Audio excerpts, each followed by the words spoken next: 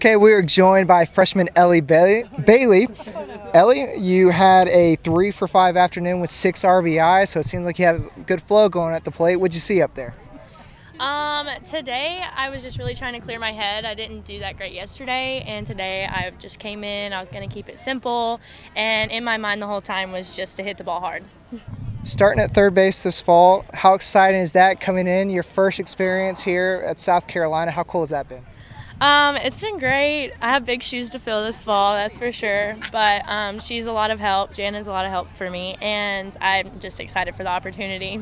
So let's talk about today. You got to take one of your teammates, Caleb Drotar, home to Hartsville. How cool was this today?